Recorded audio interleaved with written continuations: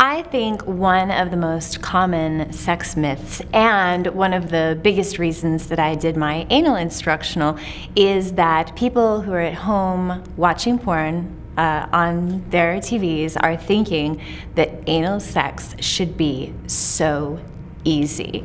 Like, the doorbell rings, it's the pizza guy. He comes in, all of a sudden he's having anal sex with the chick that he just dropped the pizza off to because she didn't have money to pay him. The reality is, anal sex is not that easy. To the professionals, maybe, but what you guys aren't seeing is the movie magic, all the prep that goes into it, all the warming up, and everybody has their own routine.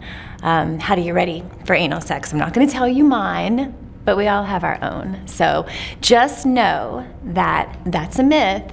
Anal sex is not always easy.